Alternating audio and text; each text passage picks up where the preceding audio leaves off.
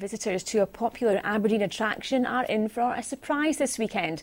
Backed by popular demand, Spike the Cactus will be in fine voice for visitors at Duthie Park's Winter Gardens.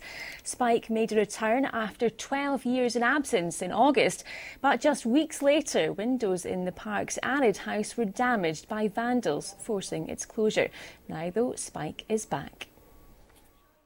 I've got people coming to see me tomorrow, and we've got also carol singers Christmas Eve, so I hope to maybe have a little sing along with them.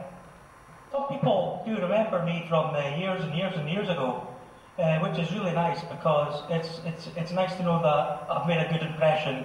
Great reaction. We've had 2,000 odd people for the past few times that we've had I'm up and running again. It's been quite impressive. Some people can get right scare, in a good way, because they turn around and, oh, it's like something new they've never seen before.